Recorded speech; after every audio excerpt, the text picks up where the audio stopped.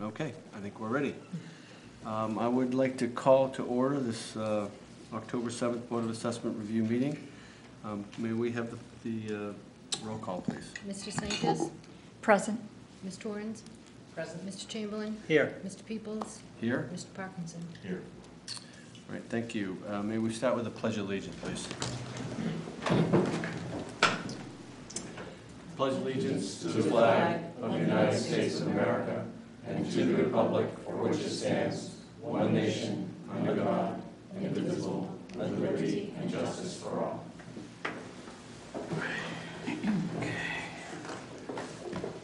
Okay, item 4 on the agenda, the approval of the minutes from September 16th, 2019 Board of Assessment Review meetings. Do we have any questions on those, or would someone like to move them and we can have a discussion, if any? Move for acceptance. Make a motion, we accept the minutes as written. Thank you, Matt. Second? I'll second. All right, Melinda, any discussion on the minutes? All right, all in favor? All right, carried. All right, and which brings us to tonight's hearing. Our appeals board for, let's see, I'll read them all into the hearing. Foxcroft Apartments LLC, Coach Linton Apartments, Oak Hill Holdings, JDR Trust 2, Oak Hill Oaks LLC, West Oaks LLC, Meadowwoods Associates, Oak Hill Village, and Corner Holdings, taxpayer. And can anybody that's going to be testifying that needs to be sworn in, could you stand now and be sworn in?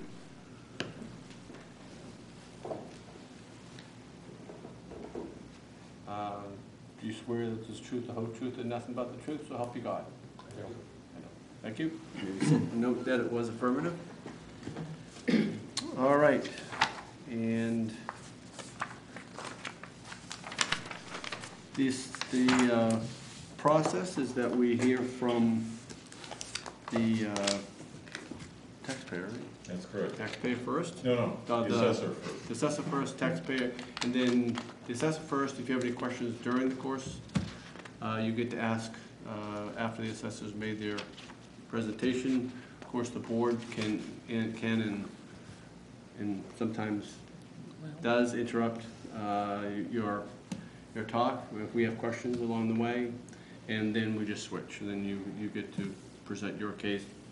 The taxpayer, the assessor gets to ask you questions if needed be, and we get to ask questions throughout the process to both. Okay? All right, having said that, Jim, you want to start? Yes, please.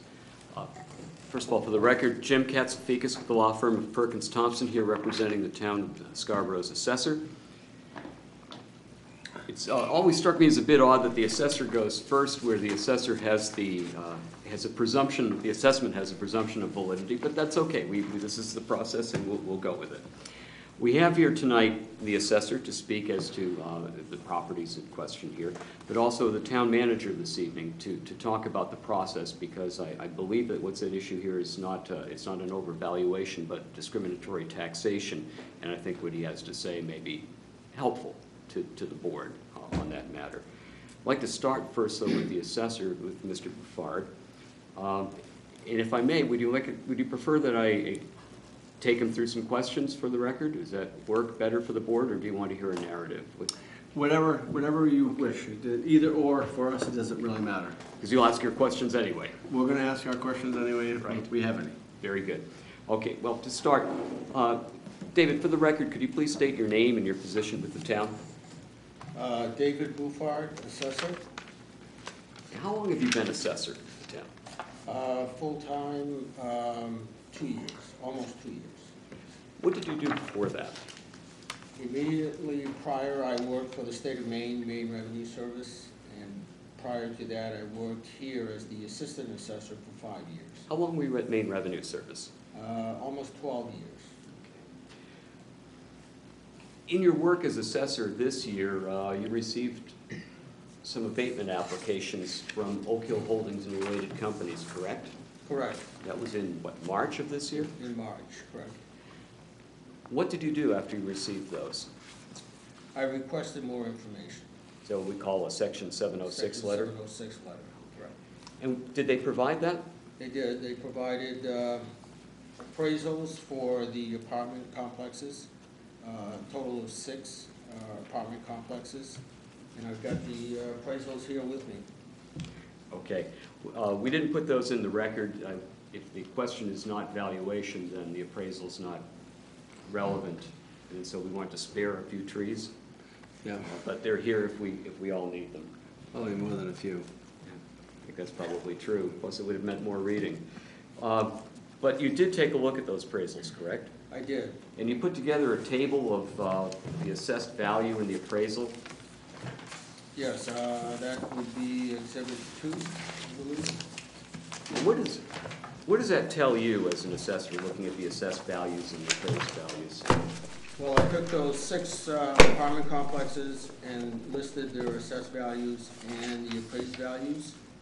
Of the 6, 5 of the appraisals support the assessments based on 2018-19. One is lower than the assessed value, but that appraisal was performed in 2011. So it's about 8 years old. Yes. Okay. And you provided valuation cards for all of the properties for which Oak Hill Holdings, I did. and that's Exhibit 1? Yes. Okay, so it's the appraisal cards. But you noted that the appraised and assessed values are pretty similar for these properties, correct? Yes, they are. So this isn't an overvaluation case. This is an unjust discrimination case, is that Right. your understanding? Okay. When was the last time that Scarborough conducted a townwide revaluation? The last revaluation was performed in 2005 by one of the prior assessors, Paul Lesburns. And there were attempts to revalue after that, and we'll talk about that, but a revaluation occurred in 2018 for commercial properties Correct. and industrial properties, and for residential properties in 2019? That's correct. We just completed that. All right. And before you did that, though, before the revaluation was done, did you do a ratio study of assessed values and sales for the commercial properties and industrial properties? I did a ratio study for commercial properties for sales from 2015 through 2018, which is your Exhibit 4. Okay. And that ratio came out to 67%. Did you also perform a study on the residential properties about the same time? I did. I performed a racial study for the residential properties, including 2016 and 2017, which is Exhibit 5. And what was And the that ratio was 86%. So it was 67% ratio for commercial, industrial, and 86% for residential? What did that tell you as an assessor?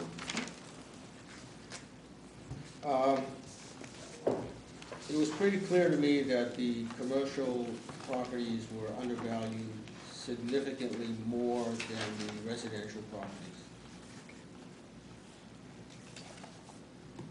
And have you done any ratio studies or any examined the assessed value versus sales for commercial properties since the revaluation was done? That would be Exhibit 10. I have a list of commercial sales post-revaluation. In other words, occurring after the revaluation of 2018. There's about 8 sales here, and the average ratio of these 8 sales is about 79%. our goal in performing the commercial revaluation was to bring them closer to 100% market value.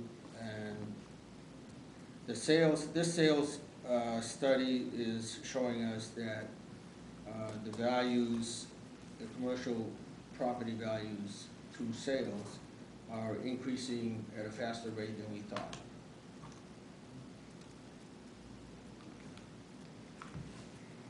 So to get back for a moment to the revaluation data, so the town completed the revaluation and hired a company last year for the commercial and industrial properties. Correct. Who'd you hire? We hired KRT Appraisal Company out of Massachusetts Okay, and so those values became effective April 1 of 2018.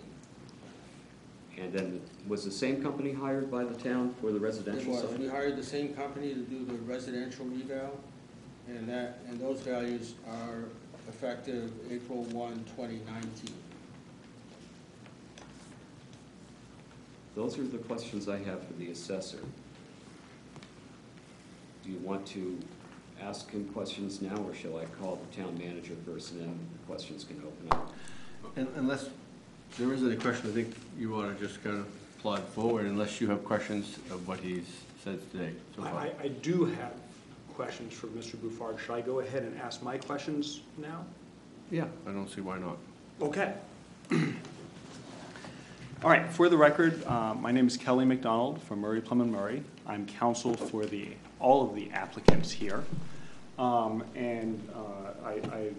agree with Attorney Katsiafikis's summary that this is an appeal about unjust discrimination as opposed to overvaluation. So I'm going to ask the assessor some questions about this revaluation process. All right, so, Mr. Bouffard, is it fair to say that, well, actually, let's just start with some terminology, because we refer to tax years as 2017, 2018, and 2018, 2019. Do I have that correct? Correct. Okay. And so is it fair to say that in tax year 2017, 2018, all the properties in town, from your perspective, were valued below fair market value? Yes. And the town's goal, and those values dated back to that assessment that took place in 2005. Correct. Now, were those values put in place for the 2006, 2007 tax year? Those same values as 2005. What tax year did those values become effective? If you know, you were the assessor then. Right, if you know. Yeah. I don't know. That's fine. So we'll talk about it as a 2005 assessment. Okay. And the town's goals with the 2005 revaluation was to bring all the properties as close to fair market value as possible, right? I'm assuming that was the goal. Yes. All right. And since then, it's your view that the market has moved. Yes. Okay. And the goal of this revaluation, I think you just said something along these lines, is to bring, eventually at least, all the properties up to 100% of fair market value. Correct. And I want to make sure I understand, we've been talking about ratios here, and I want to make sure I understand the math behind this. When we talk about the ratio, you're comparing the assessed value to the fair market value. Correct. And so, for example, if the fair market value of a property is $100,000 and the assessed value is $80,000, then you would say that the ratio is 80%, that the assessed value is 80% of fair market value. That's correct. All right. That's what I thought. I just want to make sure we're on the same page.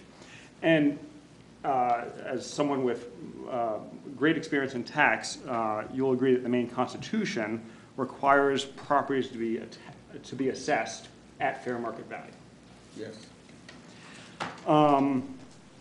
And here the town decided to do a two-step process for this latest revaluation, correct? Correct. All right. Now, your counsel talked about industrial and commercial.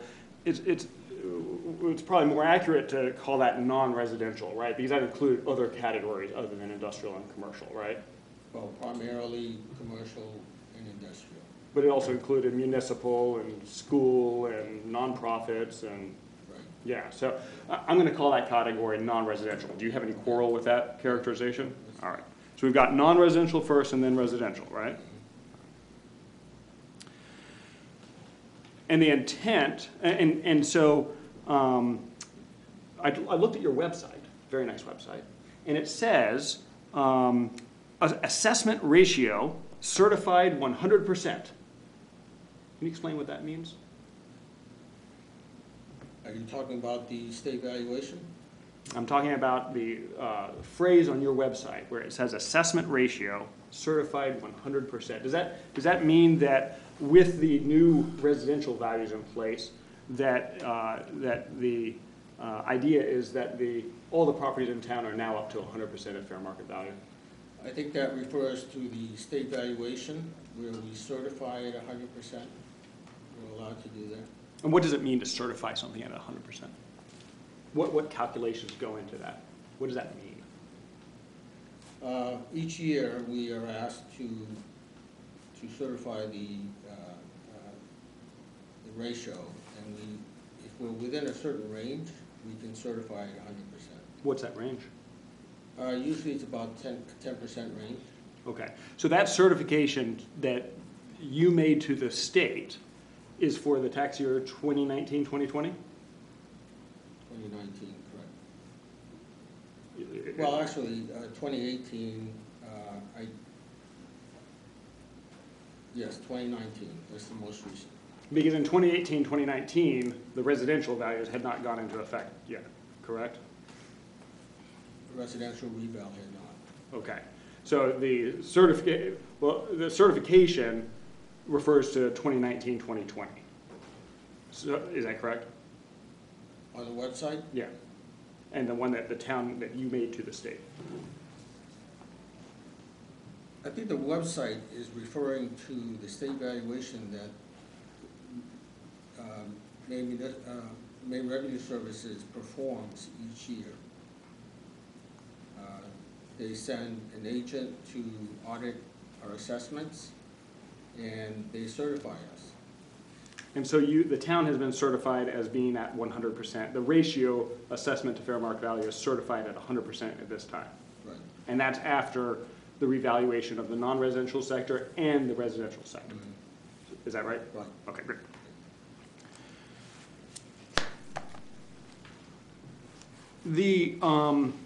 Let's talk about the 2018 revaluation of the non-residential properties.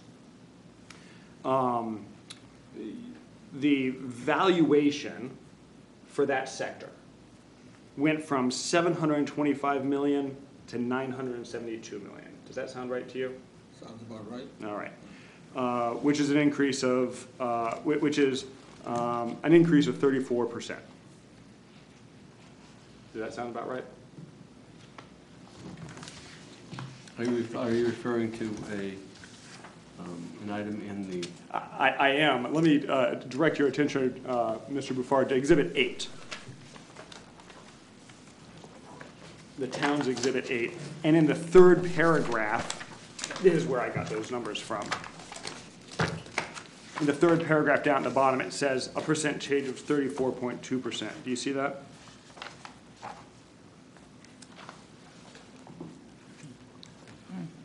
Yes. Now, according to, are you familiar with, in Exhibit 9, there is a memo from Mr. Hall to the members of the town council, kind of the second half of that Exhibit 9. Would you let me know when you have found that? Mr. Hall is here, Okay. I'd like to ask him questions about it. But I wasn't expecting Mr. Hall to be here, and I might just do that, but let's ask Mr. Buffard this question. Are you familiar with this memo? I think I've seen it before. All right. Kelly, can I hold you up just a Of moment? course, of course. Does anybody have that memo? So this is Exhibit It's 9. right, if you go backwards from item 10, it's the last 4 pages, or last, yeah. Go backwards from 10 into 9, and it's the end of 9. Thank you, that was a good explanation of how Well, to get because there. there's so many things before it, so.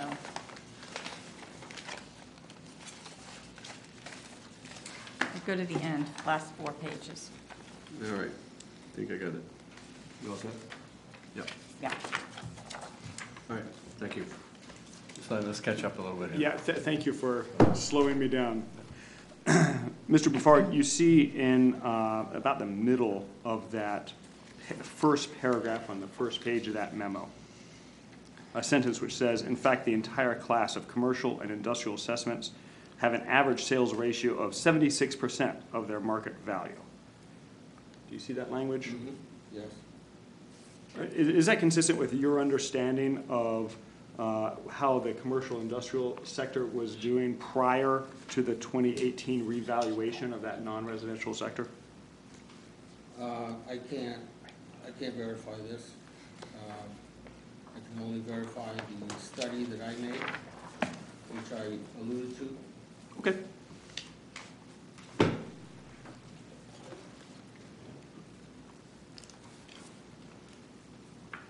And the goal for the 2018 revaluation was to bring all the non-residential values up to 100% of fair market value, correct? Right. All right.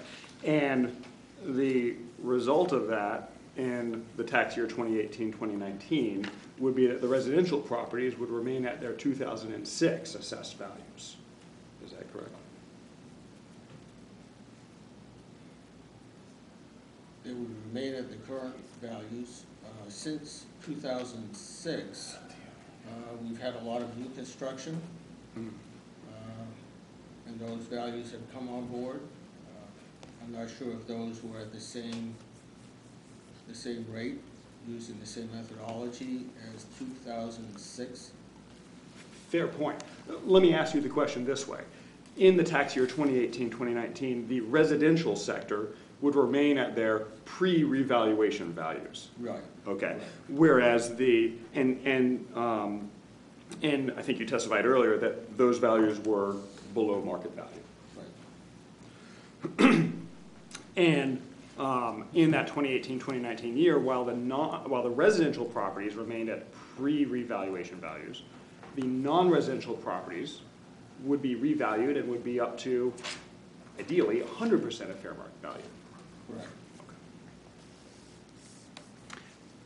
From a proportional standpoint, because the non-residential sector increased while the residential sector did not, would you agree that that meant the non-residential sector would shoulder proportionally a greater share of the tax burden that year? Yes, that year. Now let's talk about the 2019 revaluation. The 2019 revaluation, which you just completed, was focused on the residential properties. Correct. Right. And the goal, again, was to bring those up to 100% of fair market value. Correct.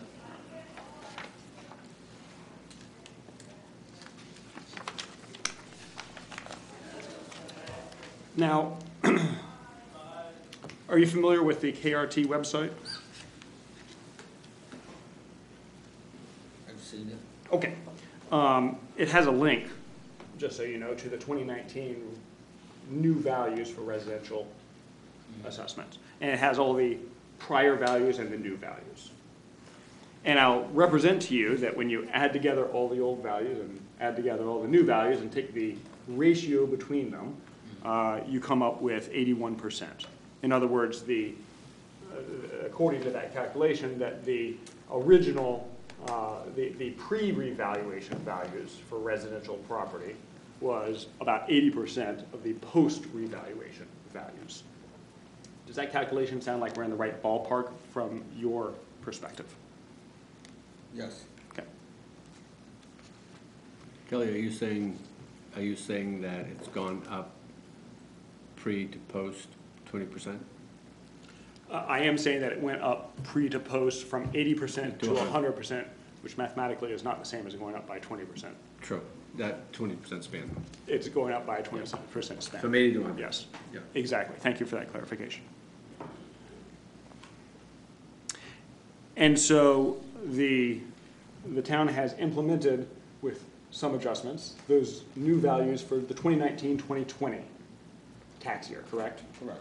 And so now, theoretically, all properties across town are at 100% of fair market value, Or close to it. or close to it. Right.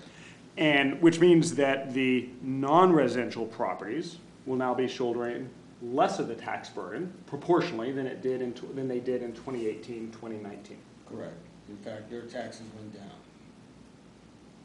Right. Okay. Now, you know, of course, that the law forbids unjust discrimination. And is it fair to say that you would not, as the assessor, you would not be putting into place the new residential revaluations if you believe that those unjustly discriminated against residential property owners? I would not what? You would not be putting into place the new residential valuations if you believe that those unjustly discriminated against residential property owners. Objection, that is unduly speculative. That's asking for legal conclusions from a witness. I don't think so. I think that what we're talking about is a gentleman who has years of experience in taxation. He knows exactly what unjust discrimination looks like, and he made the decision to put into place the residential revaluations, these new values. And my question to him is, well, you wouldn't do that if you believe that they were unjust discrimination. I'm going to what he believed and the reasons for his decision, not a legal conclusion.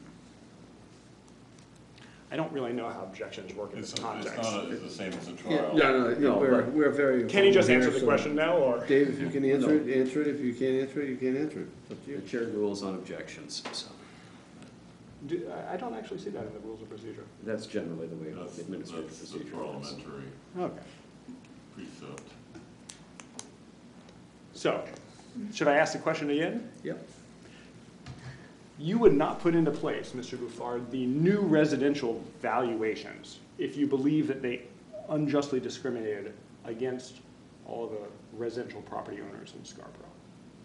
Is that correct? Is that a trick question?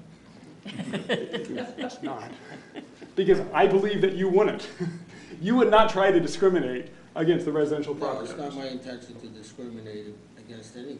And if it was your belief that the new residential revaluations constituted undue discrimination, you wouldn't put them into place.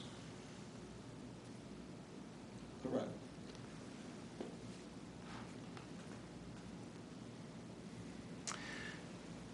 The town chose this to do the revaluation in two different steps, was your testimony earlier, correct? Right.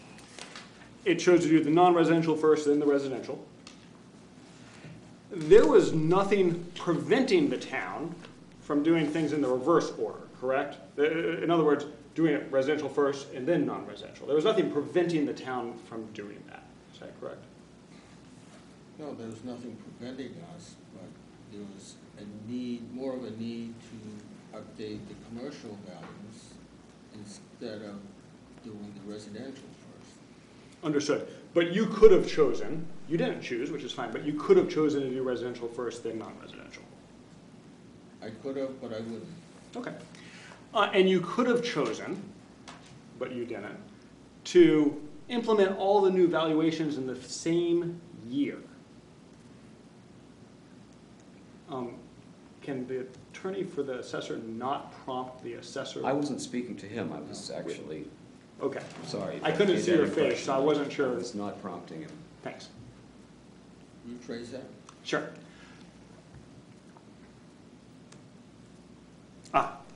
There was nothing preventing you from implementing the revaluations for residential and non-residential in the same year. Correct. In fact, it was feasible. Except Oh, I didn't do them in the same year. understood. But it was feasible to have done the revaluations for non-residential in 2018, and then do the revaluations for residential in 2019, and implement them all in the 2019-2020 year. That would be possible. Did you say, Dave, did you say that would be possible or impossible? Possible. Possible. Thank you. Do you happen to know off the top of your head what the mill rates were for some tax years? 2016, 2017, 2018, and 2019? I have the values here in case you need prompting. No. If I prompt you, will you remember them? If I prompt you, will that help you recall whether they are correct or not? No, Okay. I was not here. I apologize, you've been here for 2 years. Which year were you first here again? 2018? Thank you. So in 2018, does it sound correct that the mill rate was 16.49? Yes, And that in this year, it's gone down to 14.7? yes. And going back to the prior year, does it sound correct that the 2017 mill rate was the same at 16.49? Yes. Great. Now, according to Town Exhibit 8, which is the summary done by KRT Appraisal, the increase in value, I'm looking at the third paragraph here, down towards the bottom. The increase in value for the non-residential sector was $247.7 million. Is that correct? Yes. Correct. And I wanted to calculate what amount of property taxes would be raised by that increase. So I'll tell you the math, and you can tell me if I did it correctly. I took that number, the 247 and change million, and I divided it by 1,000. I multiplied it by 16.49. Does that sound like I did the math right? Could be. Okay, and I came out with a number of $4,084,957.22 in increased property taxes resulting from that increased revaluation. Does it sound like we're in the right neighborhood for numbers there? Kelly, what was that number again, please? $4,084,957.22.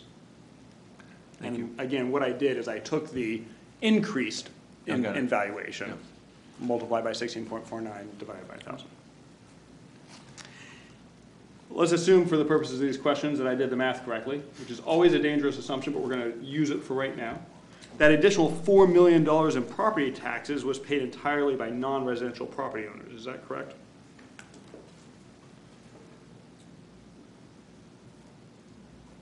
That's correct. And if the town had not increased the non-residential valuations and had left them at the prior levels, and if the town wanted to raise that $4 million in property taxes, it would have had to increase the mill rate to have done so. Is that correct? Right. And that would have increased residential property taxes for that year. Now let's talk about your perspective on whether discrimination happened here. I want to make sure I understand your perspective.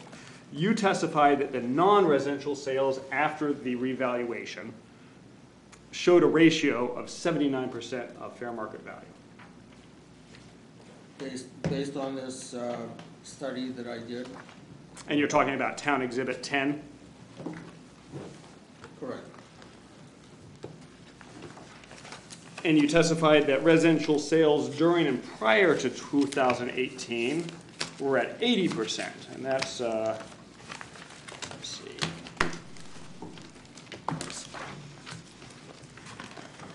Town Exhibit 6.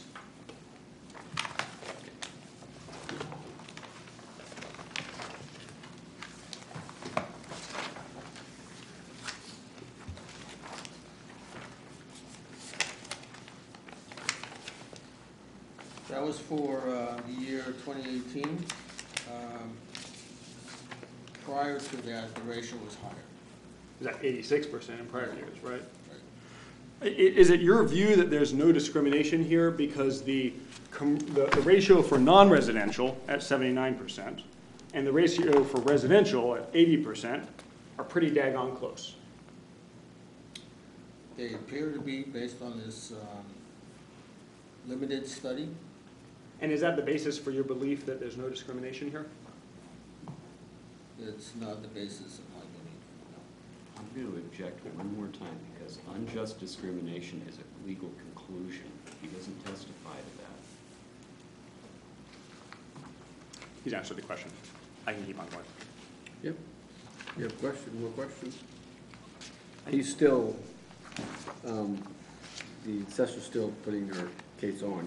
You're asking questions to what he's presented so far to David. Yes. Okay.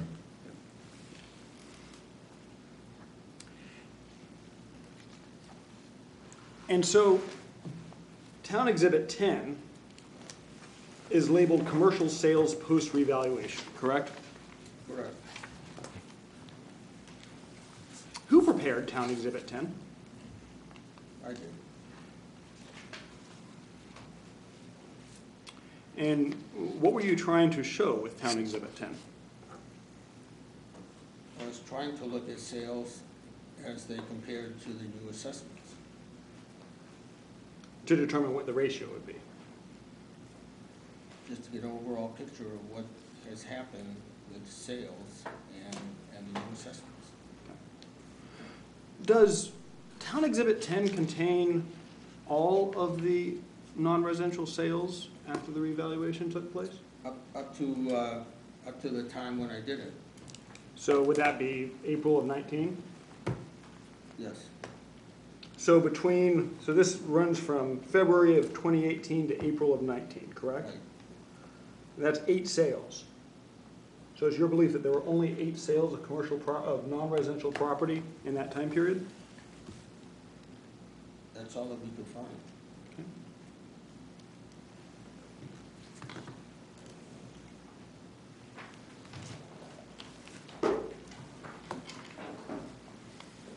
I have some documents to show the witness, which I'm going to ask to be admitted as exhibits. These are exhibits that I did not provide to the board 14 days in advance. Right. These are purely by nature of rebuttal exhibits. They are purely responding to the town's exhibits and to Mr. Bouffard's testimony today. I didn't know until we were sitting here whether I would need them or not. I brought the requisite number of exhibits for the board. May I hand them up to the board?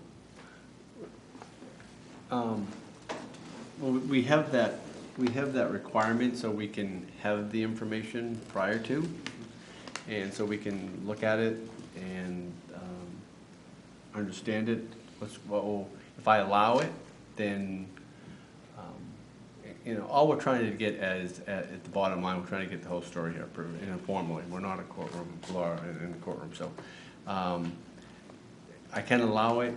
We just need to take a look at it and interrupt this proceeding, and it'll take longer. That's the whole purpose of trying to get your information in prior to, and not however you want to use it, from a rebuttal or informational or for wasting trees. It doesn't matter to us. If you're going to use it, we need to see it. Understood. And it's good that you brought the requisite copies. Are we talking a page or two, so we have time to read it, or are we talking an abundance? So these are almost all tax cards, property tax cards, and there's a number of them. What I want to do is I want to talk to the board about the properties that were included on Town Exhibit 10 and the properties that were not. Public hearing open for another meeting. One option is to keep the public hearing open and allow the board and the assessor's office an opportunity to review these. I know you're trying to get them in as rebuttal. I've seen that done before with this board, but it's asking an awful lot if there's several of them for them, this board and the assessor, to digest those documents to figure out what they're saying and if they really are saying what you say they're saying. So that's hard to do that on the fly. It's unfair to Understood. the assessor, in my opinion. We had a lot to digest to begin with, right? I mean, this is, and now if you're asking us to take a look at some more documents, I think it's to thrust it upon them, and they need to verify those sales and whatever the tax cards are. It's something that I think we need to Sure. I can evaluate. represent to the board, these exhibits are simply the same tax cards, the same types of tax cards as in Exhibit 1, Town Exhibit 1, straight off of their website, with the exception of a single summary spreadsheet that is somewhere down here towards the end. And I think that if the board will give me the leeway to walk the assessor through the questions for these, it actually will not take super long. I don't have very many questions on each one. It's just that there are multiple properties. So my question is, those cards are already in the information we have here? No, they are not. Oh, they're not. Because these cards, Oh, the same format. it's the same format. These cards are for the properties that are the subject of this Right. application. You have Whereas sales, these cards, those are sales. Right, You and make a it point about sales. directly calls into questions the conclusions that the assessor has made. Sometimes there's a backstory on sales, you know, whether they're arm's length. and, There's always a backstory, well, most often, I mean, it's, you know, is it arm length, is it, you know, I mean, we don't know this. Closure is a, you know. Right, is it, right, so, my point is also, this seems to be something that you would bring up during your presentation, and less has to do with question to the assessor, and more has to do with presenting your case. And right now, we haven't had the assessor present their whole case yet, and you have questions on what he presented. To rebut some of those things, I think might be more beneficial during your presentation. As long as I can continue to examine him, Mr. Buffard, during my presentation, I'm fine with that, because he's the one who can speak to the properties that were chosen for Town Exhibit 10. And so I'm happy to defer that question until it's kind of my turn, as it were. I am attempting, his presentation relies on Town Exhibit 10, and I have concerns about Town Exhibit 10 No, that I want to understood. make I sure this board understand that. understands. My other, the bigger issue is those sales that you want to present to us today, right? So I think to open that up and just to let them come in right now as a rebuttal, or however you want to do it, is not fair to the assessor's side. They need to digest those. That's in vice versa. You know, if they want to present something on to you and you haven't had a chance to review it, you probably wouldn't appreciate that. You know, that's why we have the rules state fairly clearly that we want information 14 days? 14 days And prior. just to be clear, my game plan coming into this hearing was to actually not need any exhibits, because we've got the tax cards for these properties. It's purely a legal argument. It's only when I received the town's exhibits and began examining them and looking into the data that supported them, which is contained in these exhibits here, Yep. that I began to have additional concerns about the validity of the conclusions that are being presented to this board by the assessor. And when you received the town's exhibits, you didn't have time enough to prepare, to send something to the town on your behalf for those cards? Not before 14 days, and I finished compiling these today, actually. So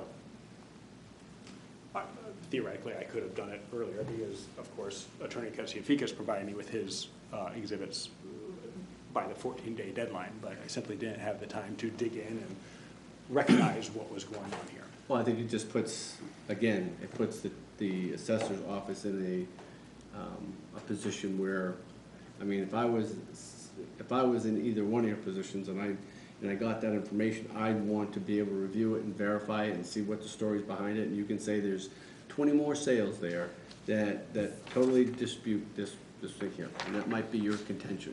But if that is your contention, you should have got us that, whether it's 14 days before, even if it was 7 days before. We oftentimes we're very liberal on that number, on that time frame, but we need it ahead of time and not during the proceeding. That's my point. Yeah, I can understand the reason. So I don't think it should be used to refute the assessor's findings if we haven't had a chance to review it. So, what's the option to? Well, this is a fairly complicated case, believe it or not. I mean, no, I know that. discrimination is a kind of a tough case to get your head around sometimes, and so one option is to keep the public hearing open, or keep the proceedings open, and finish up, go as far as you can tonight, but allow the next night, whenever that might be, for the assessor to come in and respond as they see fit, and you'll have the opportunity by then, of course, to review things in more detail on your own. That's an option. Another option is to just straight out exclude it. Well, I'm less likely to straight out exclude it, because I think if it's important information that works, we should have it. It's just a timing issue for me. I don't think it's appropriate to just to thrust it on here in the midst of the, halfway through a proceeding, to say, well, I've got some information that's going to dispute this, but I haven't bothered showing it to you until now. Mm-hmm. No, I appreciate that. Yeah. So, given that contention, what would we do? Well, I think you, again, finish up with all the testimony that can be had tonight. Without those. Without those, and then assess at that time, and then talk to Tracy about, we're coming back anyway. Yep. So, So why don't we do that? Okay. So you can keep them in your bag, and then proceed in with your questions, and continue with the hearing, and then provide those after. We'll have to have another date. I think we might be coming back on Thursday here. you can provide them now, and then we have them. Of course, Yeah. right. Yep. And then we can, okay. All right, so.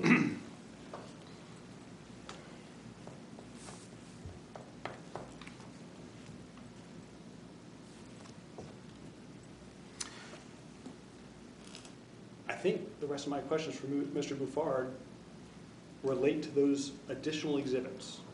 And so I Okay. think that, But he's not done, so you might have further questions. Oh, I thought he was.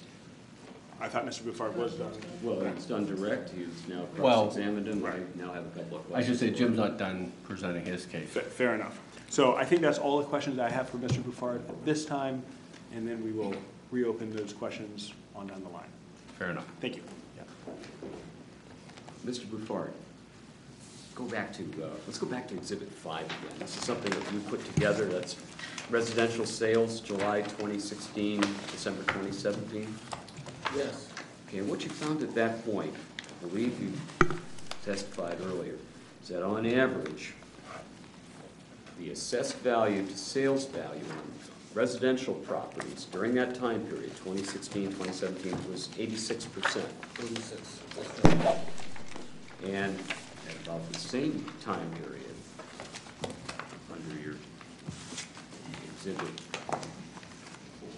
4, with regard to commercial and industrial or non-residential properties, as we're calling them now, the assessment to sales ratio was 67%. That's what I found. Okay. Right. So if the non-residentials were at 67%, and the residentials at the same time were at above 80%, 86%, would the residentials be paying shouldering a greater burden of the tax for that year, They would. for 2016, 2017? Right. Is that a fair Correct. statement? Yes.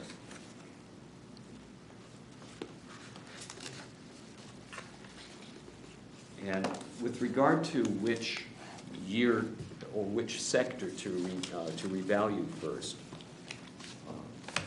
non-residential or residential, that was not your decision, correct? Correct. That's all I have for Mr. Buffard. Sorry. May I have a couple of follow-up questions for Mr. Buffard based on that? Absolutely. Mr. Buffard, with reference to Town Exhibit 5, which is the residential sales that shows 86%, how are you the one who compiled this exhibit as well? Yes. And how did you decide what properties to include upon this exhibit?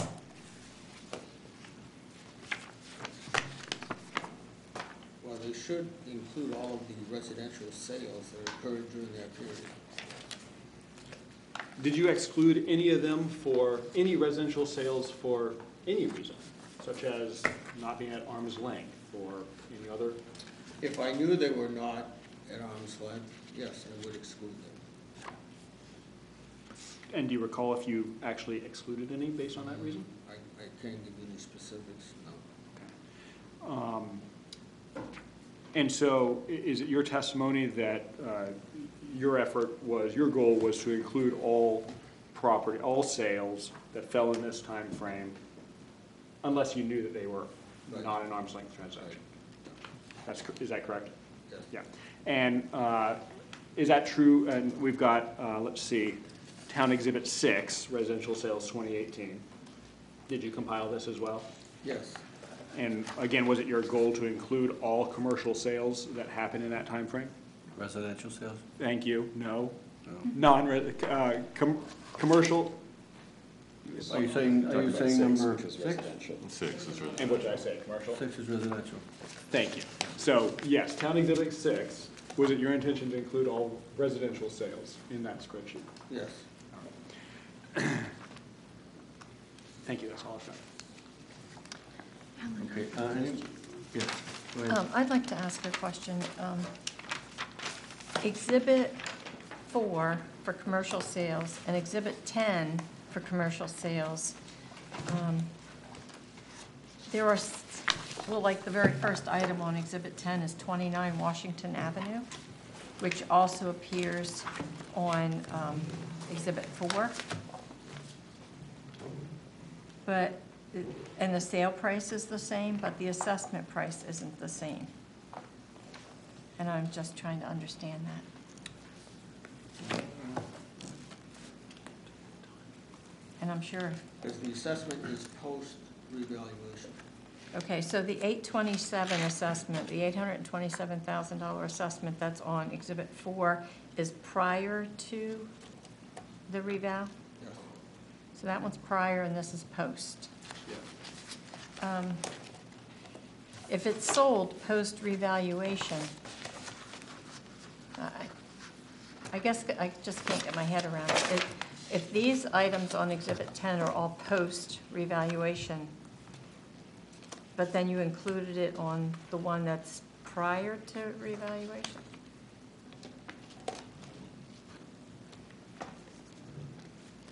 I just didn't expect it to be the same items. I thought this Exhibit 4 was prior to reval and Exhibit 10 were sales post-reval. I mean, that's what I thought they were until I realized that there's a crossover. Audrey, what property are you? Oh, the very first one on 29 Exhibit Washington. 10, Oh, 29 Washington. Okay.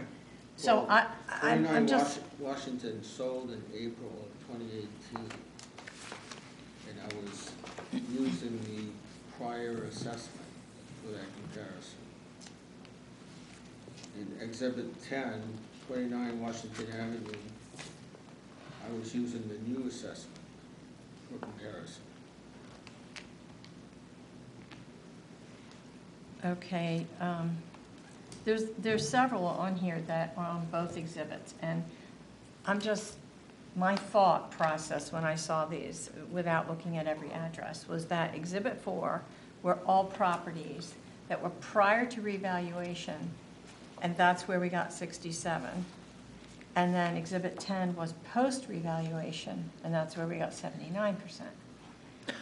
So they sold, and you used the old assessed value on one page and used the new assessed value on the other. Okay. So they sold, it's crossover in the time they sold. That's all it is. It's Right. the time they sold is included because it's 2018. Exhibit 4 included commercial sales that sold within a 3 or 4 year period, 2015 to 2018, based on the older assessments. It shows what the ratio was based on the old assessments. Exhibit 10 shows what the ratios were based on the new assessments. And that was only for sales in 2018 and 2019. Well, I Up think until- Exhibit 4 stops with 2018, so it'd only be a few items. I don't, Yeah, and these sales went up through April of 2019. And that was, the reason it stopped there is because that's when I received the abatement request from Oak Hill Holdings, and I wanted to see how the new assessments were doing in comparison to sales. okay. All right, that explains it, though. It's just those few properties that were early 2018 that are going to be on both sheets, using the old assessment to show on Exhibit 4 and using the new assessment on Exhibit 10. Right. But it's just those early 2018s. I only found a couple. I mean, I just, like 321 US Route 1, and I mean, there's a few, but not that many. Yeah, I had noticed those too, and I questioned the same thing at first and then realized that it was just a way of I showing the just discrepancy. wanted to clarify that my process here, that I'm reading the forms correctly. Thank you. Okay, so basically, 29 Washington Avenue, if we're using that one, it was assessed at 827,000, it sold for 1.2 million, and so so that ratio is 64%. Then on 10, he shows the same sale, right? 1.295, and then has the new assessment. So that new assessment now is 79% as opposed to the old one of 64%. Okay. Any other questions? Nope. Anybody else? More so far? Jim, I just have a quick one. You said that you asked David whose decision was to evaluate commercial first versus residential? Right. He said it wasn't his decision? Correct. Whose decision was it? I'd like to call the next witness. There you go. What a segue. Mr. Hall, if you could please state your name for the record Yes, Thomas Hall, and your position with the town of Scarborough. Town Manager. How long have you served as manager of the town? It'll be 11 years next month. As Scarborough Town Manager, when did you first become aware of any issues regarding the assessed value and sale price being less than 100%? Almost immediately upon my hire, I realized that it was an issue. So what did you do? Well, worked with the assessor at the time and consulted with town council to come up with a strategy. A town of this size, this is quite an expensive and time-consuming undertaking, so it's something that requires further thought and strategy with others. Did the town try to undertake a revaluation earlier in the decade? Yes, in fact, we put a question out to the voters in 2014 to fund a full townwide revaluation. Unfortunately, that was not successful. What happened? The voters turned it down by a margin of 2 to 1 almost. Okay, and that would be the minutes of the town council meeting of November 5, that it's Exhibit 7, where they certified the election results. Yes. Why did that have to go to the voters? Scarborough Town Charter requires matters to be financed above $400,000 requires voter approval. And so that was rejected by the voters. So what happened next? Well, we certainly continue to appreciate that we had a challenge, continue to track our sales on an annual basis as required, and talked fairly continuously about the next plan, how to move this thing forward. What wound up being the plan to move this forward? Well, in the years following the failed vote, for a number of reasons, I went through assessors fairly regularly, almost on an annual basis, it seemed. For a number of very good reasons, folks moved on to different positions, and so I lacked the stability in those years following the failed vote to really put together a solid plan. I've been through one of these before in a previous community, appreciated and have a deep appreciation for the amount of staff involvement and the need to have solid leadership to see a process through, and was not about to bring it forward without the comfort that I had leadership in place. But by 2018, you were putting a plan in place, or the town was putting a plan in place. By the fall of 2017, Mr. Bouffard agreed to come on as assessor. I believe he started in December of 2017, and we immediately went about the business of figuring out how to move this forward and move it forward quickly. In fact, these were detailed discussions that he and I had about bringing him on in terms of what the next couple of years would look like. And so how did the town decide to go forward with a partial revaluation? Well, we certainly could have gone back out to the voters, or we could have found other ways to fund this effort. It was about a $500,000 expense. The council at the time really wanted to make some progress, and I was permitted to bring a proposal before them in early 2018 that would accomplish this in 2 steps. First being commercial industrial, really based on the fact that the data was overwhelming, that was the area of our tax base that was more inequitable than the rest, I'll say. Beyond that, there are practical limitations of cost and timing to accomplish the amount of work required, and it was not feasible for us to even consider doing residential in the spring of 18 with any hope of having it accomplished for the commitment that August. So in February of 2018, the council then entered into a contract with KRT, or actually in March, entered into the contract, but the council appropriated $77,950 for that commercial industrial revaluation. Yes, we conducted a solicitation, an RFP process, identified 2 different vendors, had firm pricing, and that was the basis for my proposal that I brought to the council in February of 2018. They did authorize funding, and with that authorization, I then was able to consummate the contract. And that's Exhibit 9, Assessor's Exhibit 9. At the back of that exhibit, appended to those minutes, is a memorandum from you to the council, as I understand it, about that revaluation. Is that correct? Yes. And this explains the reason why it should be done and why to do that in 2 phases? Yes, I was acutely aware of all the different elements and the complexity of the proposal, so I tried to lay it out in as systematic and easy to understand methodology as I could. How many commercial and industrial or non-residential properties are there in the town of Scarborough? The exact number escapes me, but it's in the order of 900 properties. How many residential properties are there? About 8,800. Is that a factor in deciding to go with the revaluation of commercial industrial first? As I testified a moment ago, that went into kind of the practical considerations of physically accomplishing this work.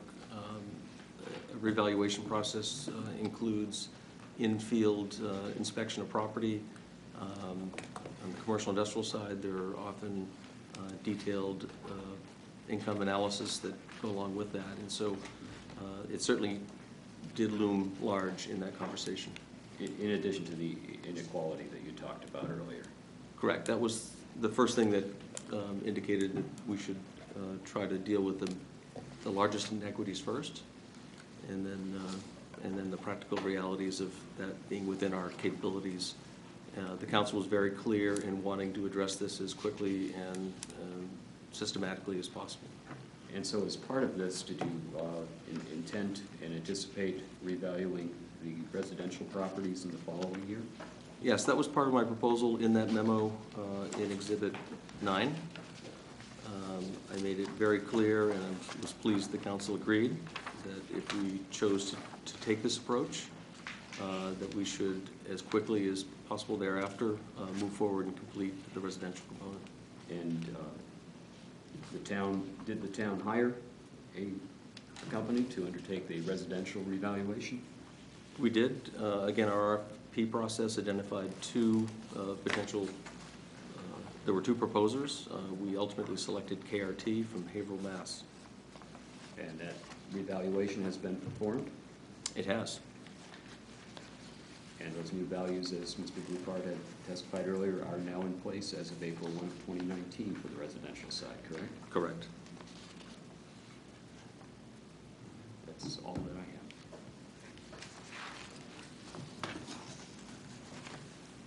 Question? Just so to clarify this, so since I asked the question, I guess initially, the initial funding for the appraisal, for the commercial appraisal, was how much? 77,950. 77, and you went to the town authorized that, right? Yes, town council authorized use of fund balance. Who performed that? KRT performed both commercial, industrial, And then subsequently, did the town council approve more funds for the KR up to whatever that number was? yes, I made it a component of my budget proposal. That's spring of 18, and the council actually appropriated monies to complete the residential component. And the decision was made to start on the commercial sector because of there are larger inequities in the valuation, as David points out in some of his exhibits here. I guess one question I have,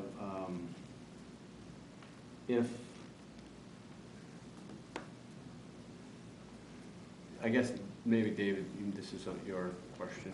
So the last evaluation we had was 2005. Correct. I remember that.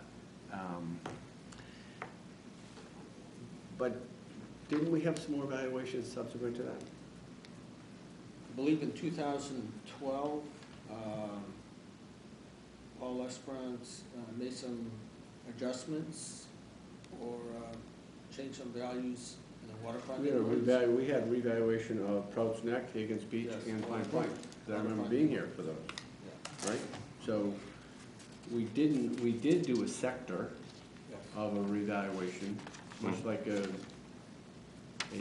commercial sector. We did a sector of a sector. We did a waterfront affected sector of the residential appraisal, correct? In 2012, 13? 2012. 2012. Mr. Chairman, I can speak to that not as assessor but as manager, and I have unfortunately intimate knowledge of that, given the fact that we continue to litigate Yeah. those very values. So you're exactly correct. Former assessor Lesperance did what I'll characterize as a partial revaluation of 3 different waterfront communities in town. Okay. That's all I have right now, Greg. And Kelly, I suppose you might have a few questions. How did you guess? Thank you, Mr. Chair. Kelly McDonald for the applicants. Mr. Hall, good evening. Would you agree with Mr. Buffard that the ultimate goal of the 2 steps of the revaluation process was to bring all properties up to 100% of fair market value? Certainly, ours close there too. Yes.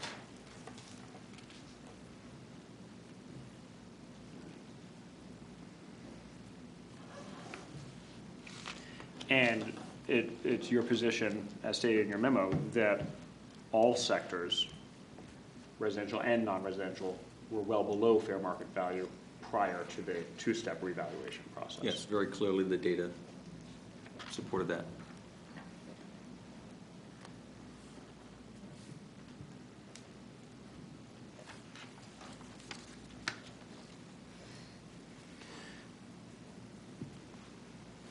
I appreciated your explanation of the reasons for the choices that were made by the town. It was possible for you to have done things in the reverse order, though. You could have done residential first and then the non-residential revaluation. That would have been possible, is that correct? It could have, it is certainly possible. It is illogical, frankly, in my view. Okay. And it would have been... And I should offer, I should have mentioned earlier, but I think it's appropriate to bring it up here. Around the same time we're having these conversations, we were comforted somewhat through the law court's decision regarding a matter that still, in fact, was heard again before them last week, in which the law court, though they certainly suggest that town-wide revaluations are the best method of equal apportionment, they certainly don't preclude adjusting assessments for selected properties or using my terminology, a partial revaluation. After all, the goal is rough equality. And to your question, sir, moving forward with that class of properties that is furthest from market, I think speaks to trying to achieve rough equality. The law court also said in that decision, isn't that correct, that you could do a partial evaluation so long as you were making things more equal. And I believe we did that. Based on Town Exhibit 10? What's the basis for your belief that you made things more equal with the partial revaluation of the non-residential sector? I can't speak to Exhibit 10. I didn't create it. That's fine. I asked a different question. You can skip that question. I'm just going to ask what the basis for your belief. You just testified, I think, that you believe that you made things more equal with the 2018, and I think you were referring to the 2018-2019 partial revaluation of the non-residential sector. Is that what you were referring to? I believe that was my understanding, that your question was directed toward that. And so what's the basis for your belief that that partial revaluation made things more equal? The ratios analysis that we've done post non-residential revaluation suggests that we're much closer to market value.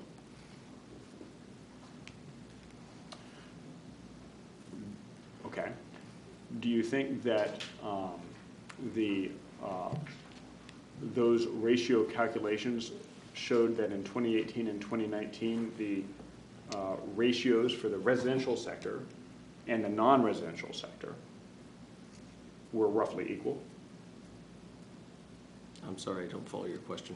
I'm focusing in on the 2018-2019 tax year when the first step of the revaluation process had taken place. Okay. So at this point, the non-residential sectors had been revalued, the residential had not. We're on the same page. Yes.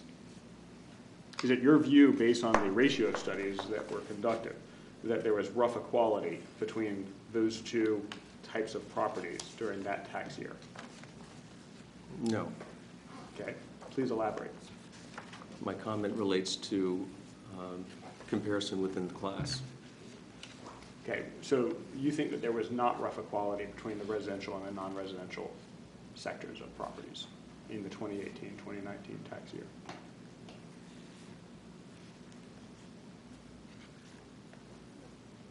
I don't feel qualified to answer that question. I don't. Okay. Can I speak? I have no idea, but my guess is yes. So It's If probably he up to the if he chair. asks you a question, I suppose you can. The ratio of 67% for commercial was performed for the years 2015 through 2018, or into 2018. The residential ratio of 86 was for 2016 and 2017, leading up to the time period when the decision was made to go ahead with the revaluation. The ratio of 80% for residential was performed in 2018 after the commercial reval had begun. Prices were increasing, residential prices were increasing, and therefore the ratio was dropping during 2018. Can I now ask him a question? We're kind of going a little out of order, but Mr. Bouffard, so is it your view that because in 2018 the residential ratio was at 80% and the commercial ratio was at 79%, at least as shown by Town Exhibit 10, that there was... I can't speak to that 79%. Do you believe that there was rough equality in the tax year 2018-2019 between residential and non-residential? Yes, What's the basis for that belief? because the commercial reval, we had done the commercial reval to bring it up close to 100%, and the residential reval was in the 80s. And do you believe that there's a rough equality between a 100% ratio and an 80% ratio? That's a matter of opinion. What is your opinion as to that? My opinion, yes, there was rough equality. Even though the residential And were... we were moving, the next step was to move the residential values up to or close to 100%. I understand. Nobody's quarreling with whether there was rough justice, rough equality, once both steps were put into place. I'm just focused on after step one and before step two. And at that point, you, I believe, have testified that residential was about 80% and the non-residential was at 100%. I'm going to jump in here and Still one more asking time questions. object, because the notion of rough equality is a test the court applies to the facts that are found to determine whether or not unjust discrimination has occurred. He's not a court. This board is making the determination of whether there was rough equality based upon those documents, based upon the numbers that have been given to you, the dates that have been given to you, the situation that's been described. It's a legal conclusion as to whether there's rough equality and whether there's unjust discrimination. Neither witness is able to answer that question. I actually think that Mr. Attorney Katsiafikis' witnesses are highly qualified to answer this question with their background in taxes, but I am prepared to move on from those questions. Thank you. Back to Mr. Hall. We were talking about what was possible. There was nothing preventing the town, is this statement correct? There was nothing preventing the town from doing the non-residential revaluations in year one, and then doing the residential revaluations in year two, and putting them all into effect in year two, instead of putting the non-residential into effect in year one. Nothing preventing, no, but as I stated earlier, that is illogical to me. Ignorance is bliss, but with the information in hand, it seems to me it's only appropriate to implement those values. Okay. And would you agree that you would not permit the residential revaluation to have gone forward if it constituted discrimination against the residential property owners? Seems to me you've asked the same question of the assessor, Yes. and for my benefit, can you recall for me what his response was? I believe his response was that he would not have allowed to let it go forward if it constituted discrimination. I think his response was that he wouldn't discriminate on any property. Yeah, fair enough. I would share the same opinion. Okay.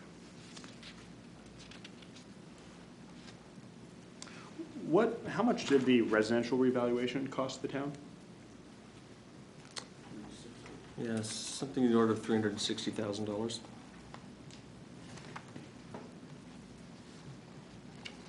Those are all the questions I have. Thank you. Thank you, Mr. Hall. Nothing.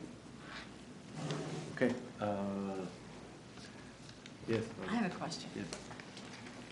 I just need clarification. We don't have a lot of apples to apples here with the dates. And so I'm having a little problem when one exhibit is from 15 to 18 and one is from 16 to, I mean, they're just not good apples to apples comparisons. They're not taking the same exact tax years for commercial and residential. So I just want to clarify. We had a 67% ratio on sale of commercials on one of these documents and an 86% on residential. So basically a 20% difference. And so I'm just clarifying that that's why commercials were done first, is because they were so far below market. And so when they came up and then you checked, they were at 79%. So they still weren't as high as residential at 86. So there was still inequality as far as commercial being less than residential. Am I reading these forms correctly to say that, Mr. Bouchard?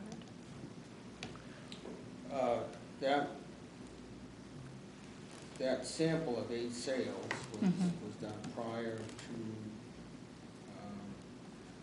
up until what, April Of 19. of 19, right? I did that comparison simply to see where we were with the commercial property. If you had achieved your 100% or close to it. And I'd say at those particular examples show that you actually still were under market value. Based on those sales, we were still under. Okay. 100%. And at that point, our residential was 80, and they were 79. So I would say that was roughly close. But even before that, the 86, and again, I just have a little problem because I can't say, oh, here's the 17-18 year, and here's the 17-18 year on the other one, commercial versus residential, because they're all chopped up differently. And so that's the only struggle I have with making the comparisons. But to me, if I'm saying this correctly, 67% ratio for commercial went up to 79. 86% residential dropped down to 80. So now you're at 79 and 80. And to me, you couldn't get much closer than that. So I just want to make sure I was reading this right, because the dates are all kind of different. Okay, thank you. Okay, I let's have see. a question. Yes. Question for the two lawyers. in your view, what is the takeaway for the Petrin case or any other cases about the town's ability to do a partial reval? I mean, how would you describe the current state of civil law, and how would you describe the current state of civil law? Jim, you want to start? The court clearly would prefer a townwide revaluation, but it does not look unfavorably upon a partial revaluation when the goal is to try to achieve greater equality and equity in taxation. That's also what the U.S. Supreme Court cases say in this regard that are being relied upon by our state law court. Because one quick thing, our case, this is a legal issue, really, rather than a factual issue. Well, we've gotten dragged into some legal issues. Well, I understand. I understand. Unknowingly. So my question is, do you want us to address the legal issues tonight? Because there are a couple of outstanding legal issues in this. One of them is unjust discrimination. I think we need to be starting to think about it. Well, how do you want that presented? Do I sum that up at the end of our presentation before turning over to Attorney McDonald, or do you want us to? I think maybe we have summaries at the end. Well, I know, I just wanted to, actually a quick snapshot of what you thought on the Petrin, not wrapping together all the facts and the law. I understand. Just a narrow question on. But under Petrin, I believe that under that case, a partial revaluation is fine under Maine law, where your goal is to try to adjust it to achieve greater equality of your valuations. Kelly? So I'd be curious. So I'm in rough agreement, rough equality with Attorney Katsiafikis on his characterization of Petrin. As I read Petrin, if you have a situation where you have an undervalued group of properties, you can do a partial revaluation to bring them up to the level of the other. What you can't do is take them over, because that doesn't increase equality. Take them over what? So, sorry, I'm waving my hand, which is never a good idea when I'm trying to make a record here. But if you have a group of properties, let's call it the non-residential group, that is at 67% of market value, and a residential group that's at 80% of market value. Petrin says you can do a partial revaluation to bring the non-residential up to 80%. But I think Petrin also says you may not take that non-residential group and bump it up to 100%. Because then you are not increasing equality. You are exacerbating a situation by just assigning the inequality to somebody else. That is the problem with what happens here. On the procedural question that you raised, Mr. Chair, on when we should talk about the legal stuff, we're coming back to talk about these exhibits that I have later on. And you will not be shocked to hear that they show ratios much higher than 79%. Just a little foreshadowing there. And so I would suggest that we get through what evidence we can today and then do one summary at the end of everything. Because as the record stands now, it would be brought up to 79 versus 80, and you're saying there might be more that changes that. And I'd like to add one bit about Petrin, because there's a little gloss on that. When you're looking at what you're measuring rough equality of, you're looking at rough equality in tax treatment of similarly situated property owners. That's quoting from the U.S. Supreme Court in the Allegheny decision. And so when you're looking at the class here is non-residential, so it's commercial and industrial. And no one has said that there's any discrimination in the class. It's like within an the equal class. protection analysis. That's correct. Within the class. You're treating similarly situated people differently, not. Right. And in the Petrin case was about some oceanfront people complaining about other oceanfront. Correct. And so when you look at this case, the cases that followed Petrin and the U.S. Supreme Court cases that Petrin is referring to, it's all instances in which there was discrimination, unjust discrimination, because similarly situated properties within the same class were treated differently. That's not the case here, and in fact, because of that, and because we're really just talking about, there are over 900 commercial industrial properties. There are 15 people who have filed for an abatement. Do they even have standing? Is this really something where they have a particularized injury that's different from the rest of the public? The entire class is treated the same way. They were revalued at once. So that's why, you know, there's another issue besides unjust discrimination here. Do they even have standing to bring this? I didn't see a standing argument in your materials, is there? I wasn't required to file a brief in advance. All right. I filed exhibits, and that's what I did. And speaking of those exhibits, I think we need to get to the rest of them here. I So are you, I'm all set. I guess at this point, I would move to have all of these exhibits admitted into this proceeding. Okay. I refer to each of them. well, I think everything's already. Yeah, I mean, you don't really have to move, Yeah. I mean, it's been submitted. Yeah, everything's already. been Surplus submitted. of caution. Hard to And- break habits. It is.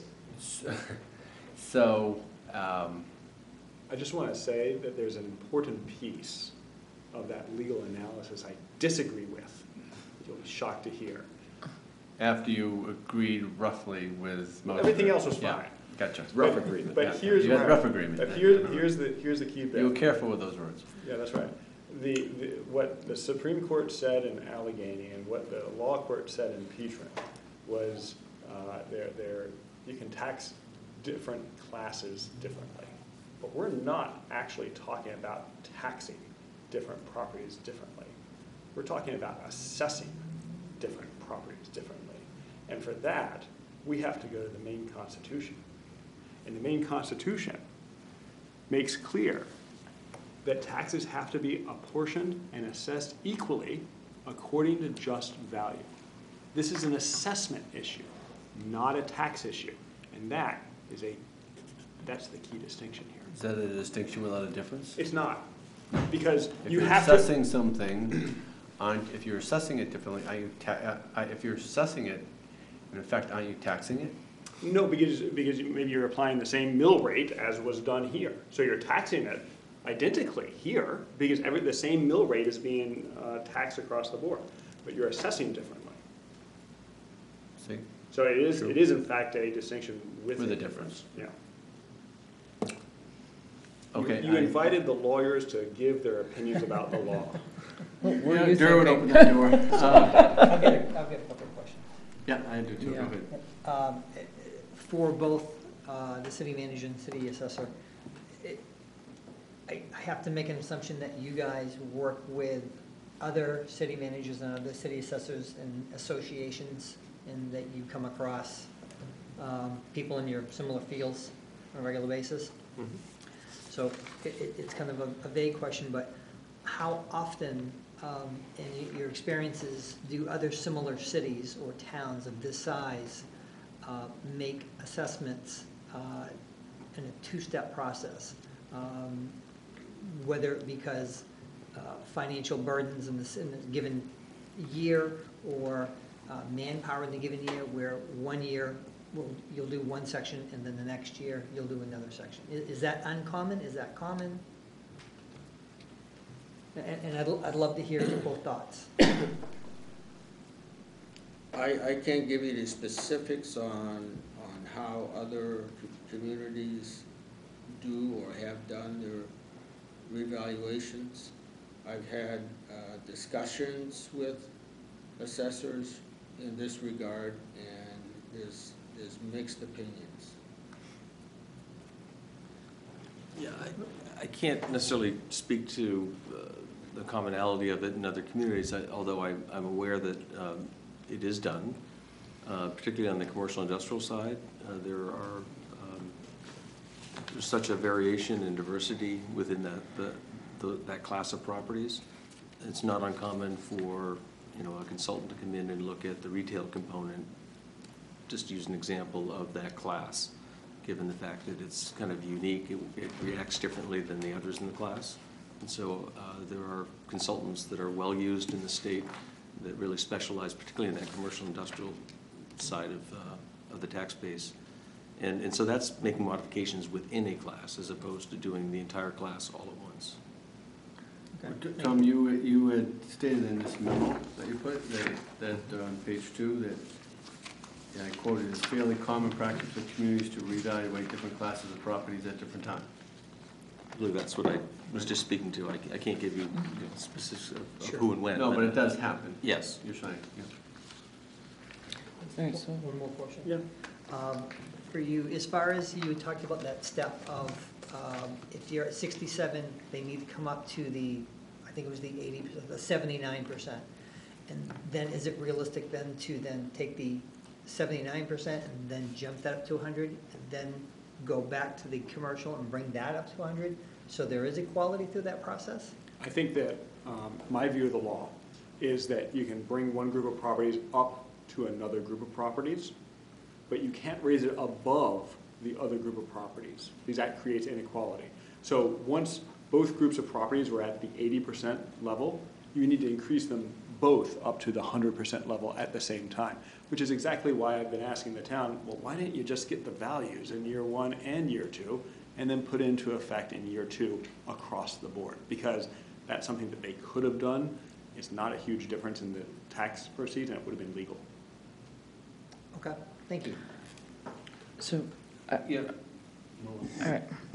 So, related to that, if we're looking at exhibits 4 and 5 and talking about the 67% commercial industrial versus an 86% residential, and then to me that's an obvious need to try to assess the commercial first, because you've got about a 25% discrepancy right there. So I definitely understand.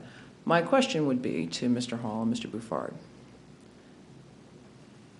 At any time in this process of evaluation, revaluation, did you ever say to yourselves,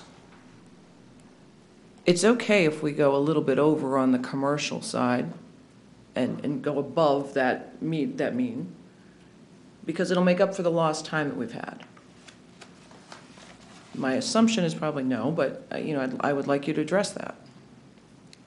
I'm guessing that you did not think that we were going to go back retroactively and kind of adjust the past discrepancy and past prejudice that had kind of been going on of having residential property owners taxed at a higher burden than commercial owners. I'll speak for myself and emphatically no. I mean, that would be counter to everything that this process is about. I suppose, in all honesty, there has been a recognition that this class of properties has been less than market comparatively for a long time, and so arguably they've been not paying their fair share by virtue of the tax rate being something different. And so I think that at least that was part of the conversation I heard among the town council. But to knowingly increase properties beyond what could be supported through the data, certainly not. Or even not necessarily, I'm getting at even maybe not even knowingly, but just not being as, how attentive do you feel you were to trying to really genuinely reconcile the imbalance versus try to kind of catch it up, and equalize from an, over it. And I'm just trying to address, Mr. McDonald's point of, I don't, based on what I'm seeing. Because we chose to do a two-step process, we knew we could not achieve, Perfection. reconcile the imbalance in a single year, but the goal was to do it, back to back, if you will. The value of having an outside reevaluation firm is they come in, they employ the modern and appropriate mass appraisal techniques, and for my purposes, I have no role to play.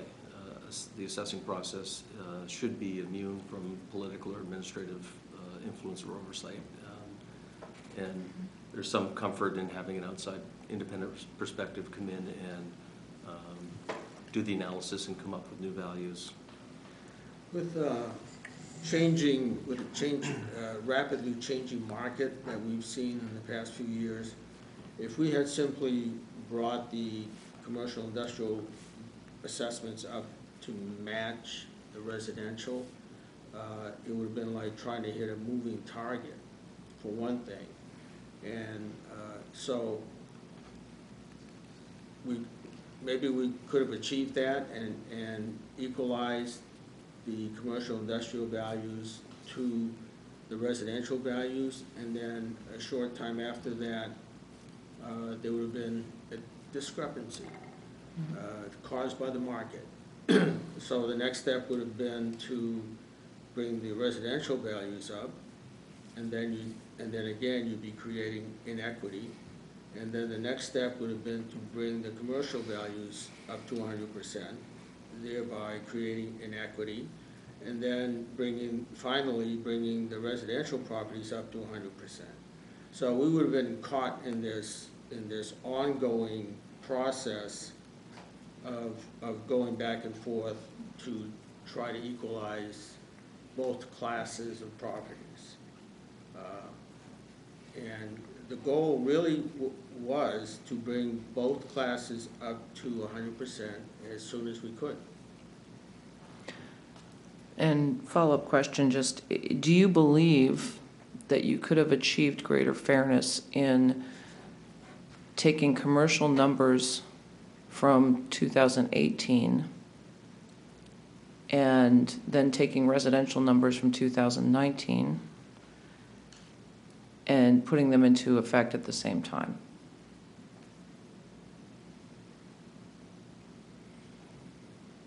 In other words, there's appreciation in the market from 2018 to 2019 in the residential sector. And if you take the values of 2019's residential sector, or and use those as assessment values, and you take a year prior in the commercial market, do you really believe that would have been effective or balanced or more fair if you implemented the change of assessed value at the same time?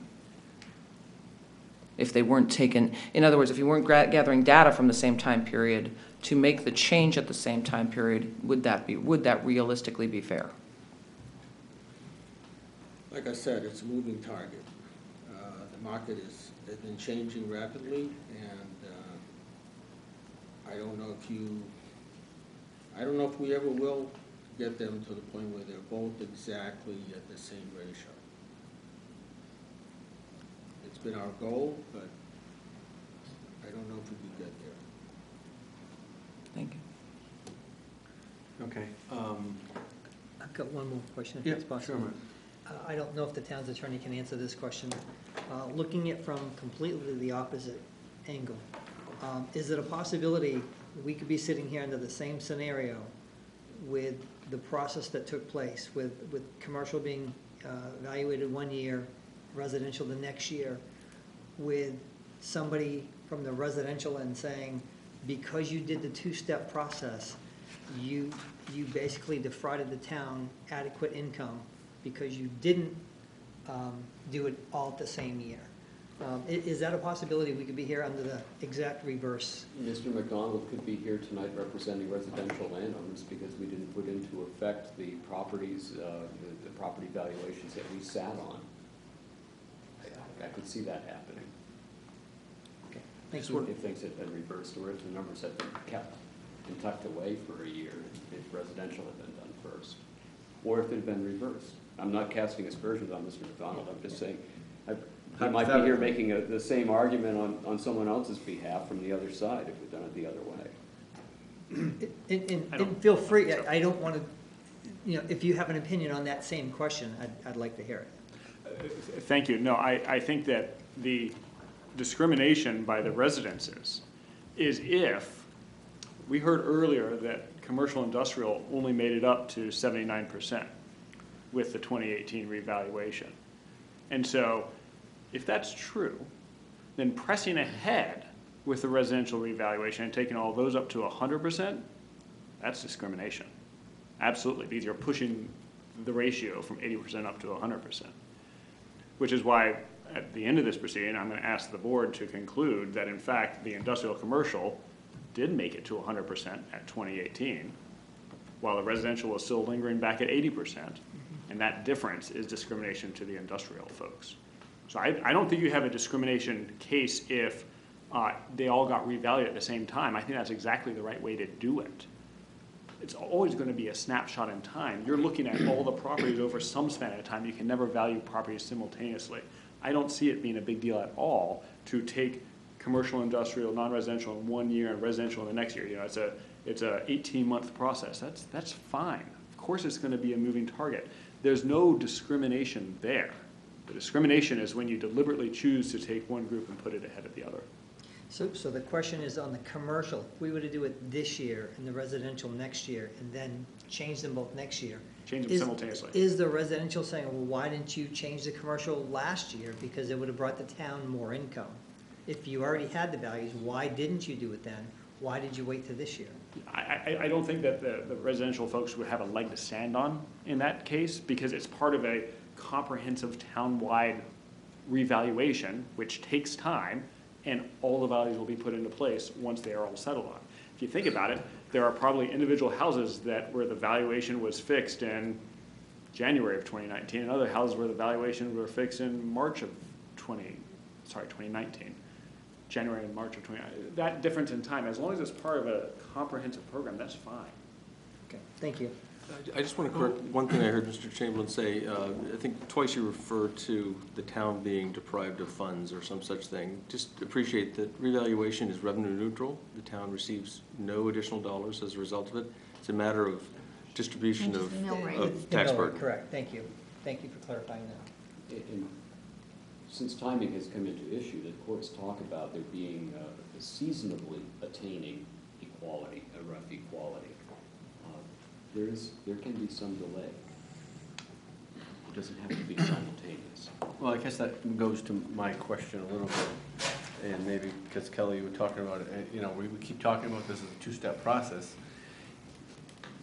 It could be a one-step process that just took a little bit longer, right? I mean, there's not 3 years between commercial appraisal and the residential reappraisal, correct? We did them, as quoting to what you, Tom, said, back to back. I mean, on a spectrum, you could say, yeah, we did one first and the other secondly, but we did them in a continuum. The town did them in a continuum. But Kelly, do have a couple questions for you. And when you're talking about unjust discrimination, are you suggesting that any partial valuation represents unjust discrimination? No. But in this case, you are. Yes, because it caused the non-residential group to go well above the residential group in terms of that assessment ratio. All right, If the so partial revaluation brings a group, segment up to 100%. well, brings it up to the other segment. Like if everybody's at 80%, we're fine, no case, no Right. claim. Right. But bringing one up to 100, and we're going to bring the other one up to 100, but by the mere fact of bringing it up to 100, your contention is to say that's unjust discrimination. Yes, sir. Even though we're bringing the other one up to 100, but we just are lagging behind that a little bit. I mean, it's a whole year of property taxes that sector has to bear a disproportionate burden of.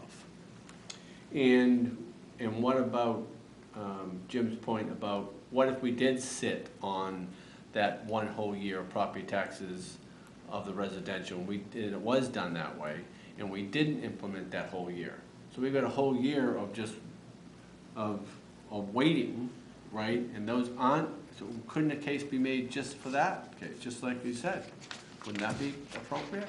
I don't think so, because I think that it's all part of a comprehensive program, the results of which are all going to be put into So place. why at isn't one it all time. part of a comprehensive program for the commercial vis-a-vis the residential? Solely because they decided to put into place some of the values early. Solely because they said, all right, non-residential, you guys get bumped up to 100%. All they needed to do was wait till they were ready to put everybody up to 100%. Do you feel that the commercial sector, or in your words, the non-residential, was not an undervalued group of properties? I'm trying to untangle your negatives. Yep. Do I think it? There might be a double negative in there. Do I think it was undervalued? No, I'm like, yeah. Do you feel that the commercial, then it's not a double negative. If you feel that the commercial section of group of properties, do you feel that was not an undervalued group of properties? We're not challenging the town's testimony that both residential and non-residential were undervalued. So you're saying, so that's a yes? Yeah. You're saying that it was undervalued? They were undervalued. Everybody was undervalued. Right. Yeah. I I don't know about those specific percentages, because as I've referred to, I have some grave concerns about the calculation on Exhibit 10. Right. But, Do you have a dispute about if you take Exhibit 10 away, yeah, do you have a discrepancy, or do you have a problem with the fact, the data in Exhibit 4 or 5?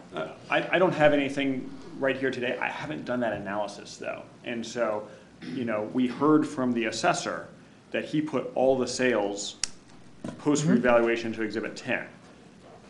I think that that's not accurate, that I have dozens of sales that took place, almost all of which show a ratio well above 79%. I think he said that. But, and I haven't done that analysis Okay. for the others, so. But you're talking about the Exhibit 10 things at this For the point. the Exhibit 10 is where my concern is focused. For Right. Exhibits 4, 5, and 6, I think they were. I haven't tried to dive into the database of the town and figure out if all the sales are represented in those sheets or not. So any concerns I have about those sheets are just because I have concerns about Exhibit 10. So my only other question to you would be is that if for some reason you did crunch these numbers and you looked at all the sales and you looked at all the data and you saw that the numbers that are here are correct, would you still be questioning the approach to start with revaluating the non-residential properties first? I would, as a legal matter. So you're saying assume the 67% and the. Assume that there's a 86%. 25% difference in Yes. value between them. And I absolutely understand the instinct to tackle the bigger problem first. Mm-hmm. I think that it violates the Maine Constitution when you choose intentionally to assess one group of properties at a ratio above another group of properties. And at face value, I would agree with you if there wasn't other supporting data to substantiate that that was the right course of action to take. So that's where we probably will disagree. But I'm curious to see what you've got for other exhibits as well. And for clarification, I think on Exhibit 10, I think the assessor said something more to the point where that's all the sales that were on that list up to that point when he did it. Well, he said Not that's just all that total. he found. For the period Up of. to that April, whatever. up to Right, that for the point. period of February 18 through April of 19. Right, I just wanted to be clear on that, not all of them. That was Yeah, my and he other. said all the ones that I found. Yeah. So it didn't sound like it was an exhaustive list. I Those- did this after I received the abatement requests, immediately after that. So it only went up to that time period. I didn't do any further studies after that. I'm sure, I know there are sales after that, but that was when All I right. did the study, and that was the extent of it. What were the sources of where you obtained the values of and the numbers of sales? Property declarations from the state, Transfer tax forms? yeah. Yeah. Okay, and you're done? I'm done. So, Kelly, you have, I'm so excited to show you these exhibits. yeah, I know. But I can think tell, that, can I feel think it. that I want to show you the exhibits at a future time. Yeah, And then I think it's appropriate for us to kind of make our legal arguments at that time. But other than that, I don't have any other evidence to offer to the board. okay. So. It makes sense, so Yeah, I think it makes goes a lot on of to sense. Tracy to throw out some dates to come back. Okay, so There you go. before we do that and we get our calendars out, so